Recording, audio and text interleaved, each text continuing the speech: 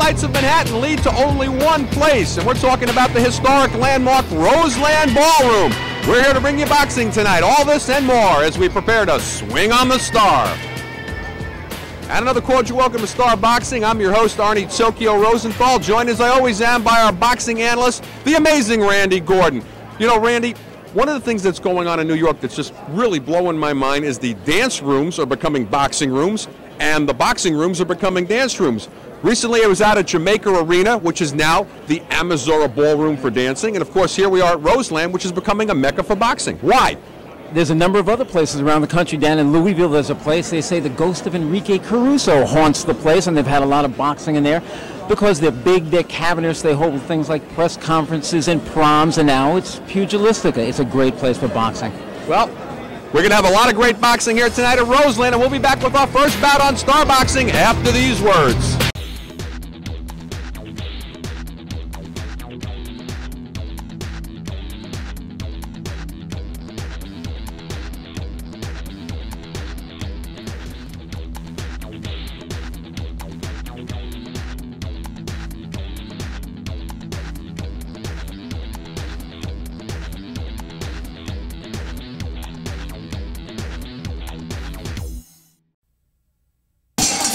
All right, back at ringside, Arnie Rosenthal along with Randy Gordon, getting ready right now for a scheduled 4-rounder.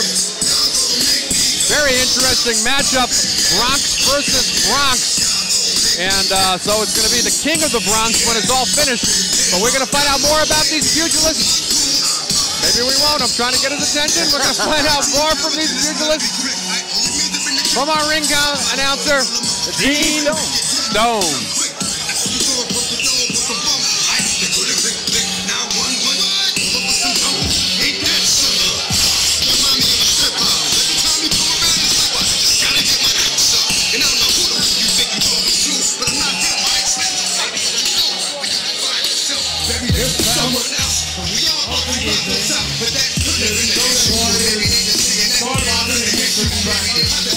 Scheduled for 4 rounds in the heavyweight division. Your referee in charge of the action from New York City, Jimmy Santa. The 3 judges scoring this bout on a 10-point must system will be George Colon, Julie Letterman, and Luis Rivera. Introducing first in the blue corner, wearing white, weighing 198 pounds. His professional record, 1 victory coming by way of knockout with 1 defeat. Ladies and gentlemen, from the Bronx, New York, presenting the 1999 New York Golden Gloves champion, known as the New York City Kid, Punchin' Pat. His opponent across the ring in the red corner, wearing black and white, weighs in at 192.5 pounds. His professional record, 1 victory coming by way of knockout with no defeats. Ladies and gentlemen, from the Bronx, New York, presenting the 2001 New York Golden Gloves champion, Newton Kidd.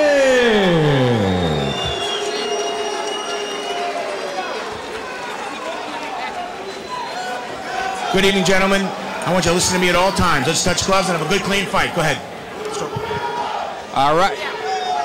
Do not blink. Don't blink. Don't go to the fridge. Don't do a thing.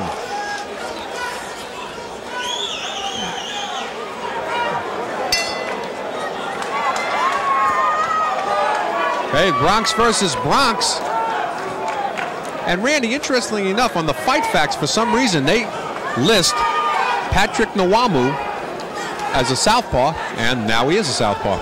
He wasn't a moment ago. That's why they did it. I could have sworn he came out orthodox. Nwanu's in the white, Newton Kidd in the black. We have 2 Golden Gloves champions there. In addition, Nwanu won the Golden Gloves down in Georgia in '98. A lot of amateur experience here. Nwanu lost his second pro fight this past June to Russell Shiflett. Lost a split decision down in Atlantic City.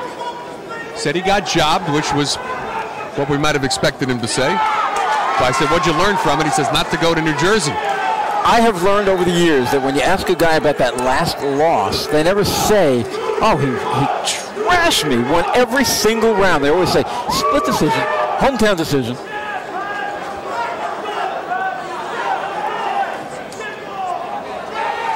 Kind of looping right hand. Pace is actually a little slower than I thought it would be at this point. I thought they would just come out flinging at each other, but switching again. I knew it wasn't me. Back to the orthodox style right now is Patrick Nwanu. And Newton Kidd laying back. He wants to see what's going on in there. This is a real chess match. A lot of thinking going on in there. And now switching again. Got caught in the switch up. Nwanu making a big mistake. This lefty-righty, Randy. Marvin He thinks Hagler, he's being cute. a long time ago, Marvin Hagler in the gym once showed me how to switch up. He said, you don't step forward, you step back. If you step forward, you're going to get nailed and not cold. Well, both fighters with big punching power, both possess one knockout on their records. Newton Kidd, of course, undefeated. His one win, a first-round knockout of Evard Ramage this past June. And we're under a minute to go here in the first. And now coming from the southpaw stance and switching back to righty, though, and getting caught in the switch-up again. Patrick Nwanu. Both guys very tight. Got to loosen up. Also got to wonder why both guys would take this fight at this point in their career. I mean, we got to kudos to our matchmaker, but at the same time, their management.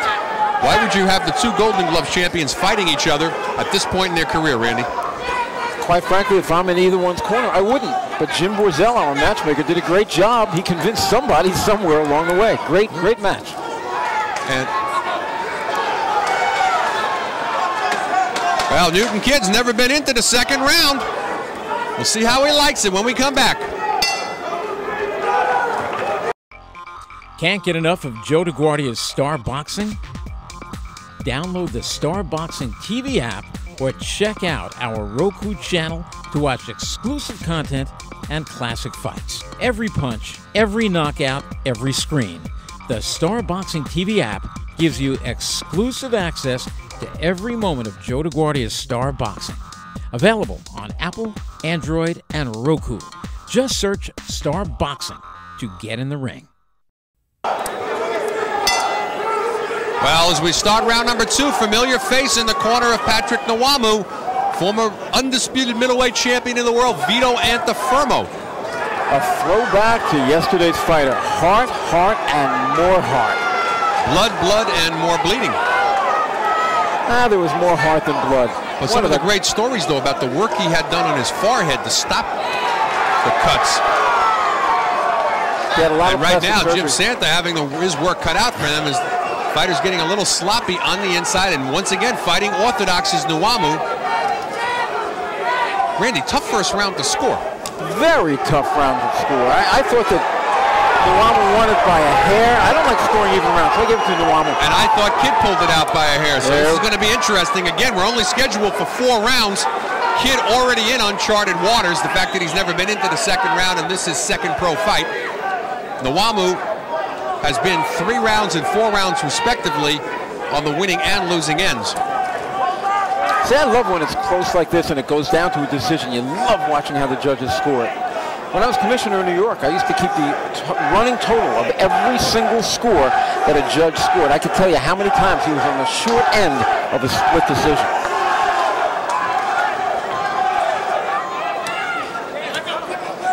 Patrick Nwanu wanted me to tell everybody that his nickname is Punchin' Pat, the New York City Kid. So I just did. That's too long to put on his shorts. Really? And I said, wait a minute, it's not that whole thing, is it? Is it the New York City Kid? He said, no, it's Punchin' Pat, the New York City Kid. He also has a love for Italy. He's of Nigerian descent, but I asked him, how come you had that long layoff from your pro debut in November of Y2K and then didn't fight again until June? And he said, I went to Italy for 6 months. I said, to do what? He said, just to hang out. I said, well, I don't want to typecast you. I said, but I don't know a lot of guys from the Bronx that go to Italy to chill. That's exactly the word he used. He said, I went to Italy to chill. I guess to celebrate that first knockout loss, but he lost a little bit of the momentum because he came back and lost that decision after that. And right now, eating a few combinations from Newton Kidd. As the two Golden Gloves champions continue, and one more time, Patrick Nwanu now in the southpaw stance. I see some blood on the right eye of Newton Kidd. You see a lot of blood there, actually, Randy. Bad cut as those heads were coming together on the inside. And I haven't seen Jim Santa signal at all that it was caused by an unintentional headbutt. If indeed it was. Well, we need to find out, the official, because if in fact it stopped, this fight is stopped, and it wasn't an unintentional headbutt, then of course Nwanu would win by a TKO. We're going to try to get Jim Santa between rounds to give us the official decision on. Hey boxing fans, come out for live boxing. Joe DeGuardia's Star Boxing presents Rockin' Fights. For ticket information, go to starboxing.com or ticketmaster.com. See some of the best young fighters. Star Boxing, Rockin' Fights, it's a knockout.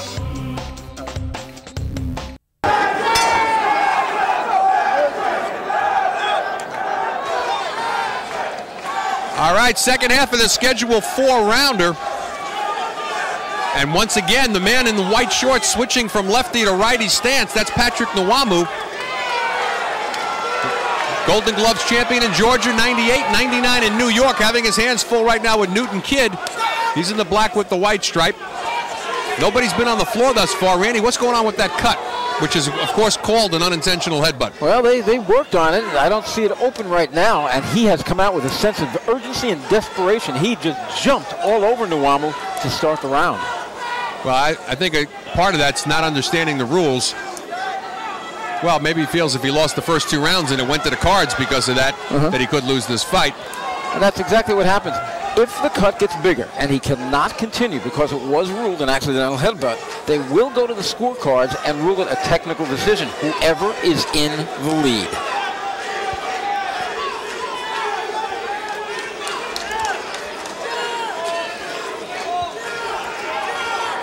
You know what drives me crazy? When you go to a decision and it takes a half hour to get the score. For a 4-round fight. What are they? When I was Commissioner of New York, I used to do the scorecards. I never in 7 years had a hesitation. The fight was over. We added it up, 10 plus 10 plus 9 and so forth. And what do they do? No calculator? No, I use my toes. There you go. Well, you talk about going to the cards here, Randy. This is a very close fight and a tough one to score. You and I didn't agree on the first round. How'd you score the second round? Nwanu. Which I did as well. I've got the fight dead even after 2, and a very even third round here, maybe a slight edge to Newton Kidd. And as I say that, he eats 2 right hands from the orthodox stance of Patrick Nwanu.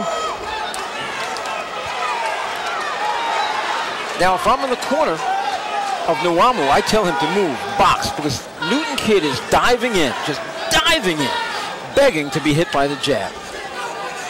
You know, one of the things, Patrick Nwanu told us he was self-managed yesterday, and we questioned him as to why, and he gave us, you know, sort of a gray interpretation. But here's some of the things that happen to a fighter when he is self-managed. He finds himself in a fight against another young undefeated fighter, another Golden Gloves champion, and this is a fight that neither one of them should have at this point in their career. Much too tough. Exactly, a manager. Okay, you're a manager. Would you have allowed this fight? No. Absolutely not. Why? You want a fighter that's going to go in and learn, and you know, you want him in not in ridiculously easy fights, but you don't want 2 Golden Gloves fighters, 2 New York Golden Gloves champions meeting this early in their career. They are mauling each other. It's bad decision making for them. Good TV for us.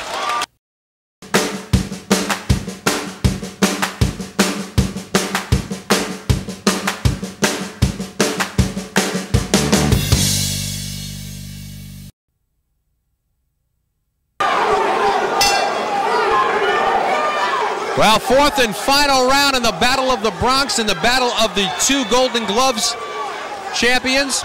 Nobody's been down thus far in the fight. White shorts, that's Patrick Nwanu. Black shorts with the gold, with the gray stripe, Newton Kidd. Oh, what a fight this one's turning into. All An heart. incredible fight, and you don't really see these kind of matchups this early on, and we keep dwelling on that. Yep, I've got one for you.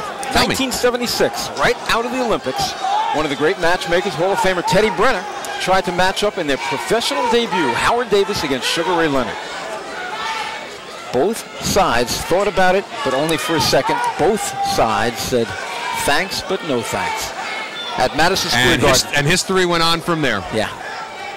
It would have been an outstanding fight because Howard Davis came out of the Olympics as good as any fighter I have ever seen. Well, other strange things out of the Olympics. Pete Rademacher in his first pro fight, fighting Floyd Patterson for the heavyweight championship of the world and dropping Patterson.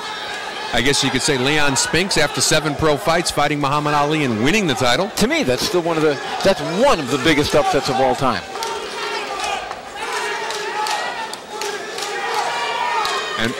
And right now, making that transition from the Golden Gloves to the pros, it's a very tough thing, but it's made a great fight for us. Absolutely, and anybody watching this has to appreciate what they're seeing here. Great conditioning, a lot of heart on the part of both guys. I think Newton looks to be wearing down a little bit. He's stepping back, taking some deep breaths. Very sloppy is right now Nwanu, dropping those hands, keeping his chin up in the air. And not a double jab in the house. Oh, look how sloppy he's getting now. I just mentioned fatigue on the part of Kidd. I think now the fatigue is on the other side of the ring, the man in the white trunks. And a very tough fight to score. I got to tell you, I've got it up 2 rounds for Kidd coming into this. You've got it a shutout. Nope. No, you got it 2-1 the other way. Right. I got it 1 point in favor of Nwanu. So that cut right eye never was a factor. Well, Nwanu one more time doing his patented switch, and this time doing it the way you described, Randy. He moved backwards, and as he made the move backwards, he went lefty to righty. That's the only way to do it. You can't step forward. You got to put your foot back. Getting some good leverage on that right hand. And we got under 30 seconds to go in the fight. Still nobody down, miraculously. Nwanu looks down at us as if to say, how much time did you say is left? They have been at it like this all night long. And good job, by the way, by Jim Santa in this fight. Yes. It's been a very tough, it's a tough fight to referee. This has had a referee this kind of fight. Let him go at it. Cut over the right eye. They did a great job in the corner of Newton Kidd. Their cut has never been a factor. No, it hasn't. And that's the end of the fight. And this is going to be very interesting. I don't even know how to score that last round, but Randy, Kidd might have actually pulled it out. I think he did. And I've got the fight 39-37. You've got it dead even, right? Even. Well, 38-38. that's going to make the scoring even more interesting. Except you and I don't count. That's by the name of... But we're definitely a good barometer. Luis Rivera, Georgie Colon, and Julie Letterman. They are the ones who count tonight. Julie Letterman, of course, the daughter of perhaps one of the more famous judges in the country, Harold Letterman. Harold recently retired from judging regular fights and, of course, is exclusive now to HBO. Just a terrific guy and a pharmacist. And I am one of the biggest defenders. Anybody says a woman doesn't belong at ringside, Julie knows more about boxing than most guys I've ever run into. Julie has been going to fights since she's a baby. She knows she could probably name every champion. And I remember the first time I met Harold, I met Julie at the same time. Julie was at every fight he ever went to. All over the country he would bring her. No, she knows her stuff. There's definitely no problem there. I'm telling you, New York State Athletic Commission rolled out the A crew for this one. So we're going to have a good decision. No matter which way it goes, the A crew is giving you the scores. Well, the promoter of Star Boxing, Joe DeGuardi, is from the Bronx. And the fact that he could pull off a Bronx versus Bronx upset with these two guys and put this kind of match together, we have to applaud Star Boxing on this one. This was an outstanding battle. And as you mentioned, Randy, it's taking for a 4-round fight, though, taking a lot of time with the addition. That always tells me there's a split decision or majority decision, and they start checking it over and over again. All right. Well, it looks like Dean Stone is getting ready right now. After 4 rounds of action here at the Roseland, New York City, New York, we go to the scorecard. Judge Luis Rivera has it even, 38-38. However, that score is overrode by the following two scores, 39-37 for Jorge Colon, and Judge Julie Letterman has it 40-36 for your winner by majority decision, Punchin' Pat. Well, judges all over the place on this one. One judge seeing it even 38-38, the same as our Randy Gordon. Then two judges 39-37, and Julie Letterman a shutout, not giving even one round to Newton Kidd.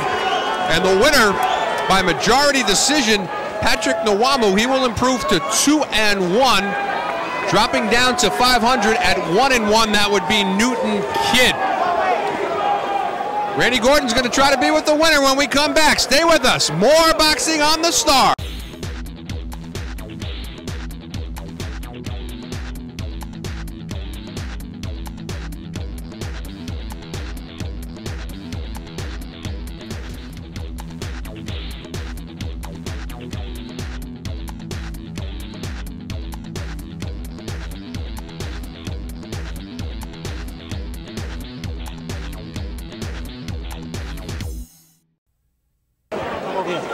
All right, back at ringside at Roseland Ballroom. I'm Arnie Rosenthal.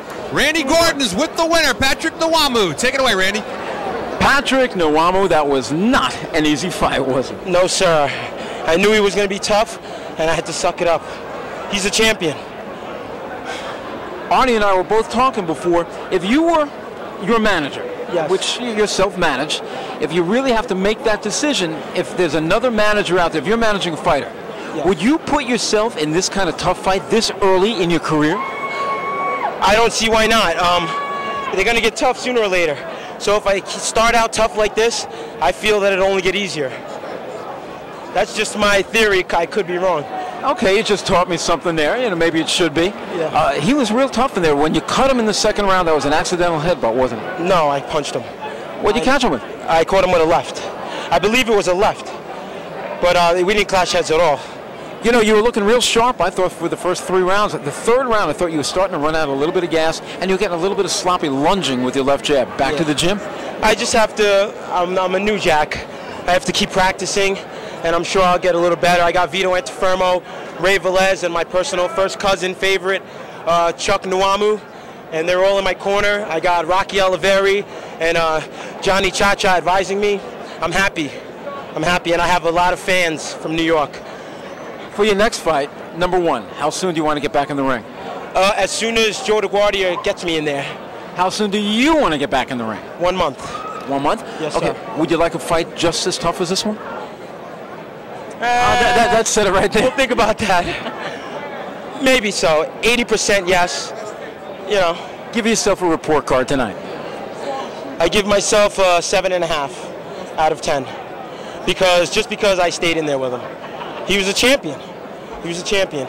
Well, Newton Kidd certainly was a champion, but Patrick Nwanu was in his face all night long, pulled out a majority decision to up his record to 2-1. We'll be seeing a lot more of him. Let's go back to ringside. We'll be seeing a lot more of this guy, too, Arnie Rosenthal. Thank you very much. Thank you, Randy. And again, improving to 2-1, Patrick Nwanu. He didn't think it was a headbutt. He says it's from a glove that caused the cut on Newton Kidd. Either way, good victory for him and a very well fought fight. Hey, boxing fans, come out for live boxing. Joe DeGuardia's Star Boxing presents Rockin' Fights. For ticket information, go to starboxing.com or ticketmaster.com. See some of the best young fighters. Star Boxing, Rockin' Fights, it's a knockout.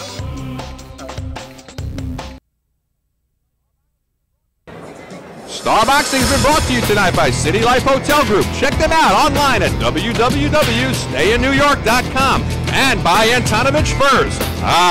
Antonovich. Back live at ringside at the legendary Roseland Ballroom. Arnie Rosenthal along with Randy Gordon. And Randy, I've got to say, the room did live up to expectations. Absolutely did. I mean, we've seen, as we mentioned in our open, a lot of this ballrooms becoming fight arenas becoming ballrooms. And tonight, I think that certainly Roseland, where it's known for its dancing, the dancing was done in the ring. No question about it. These guys were rumbling, and they were boxing, they were dancing, they were doing a lot of things in there. Pugilistica. It was great. All right, for Randy Gordon, I am Arnie Rosenthal. Good night, Carrie. I'm coming home.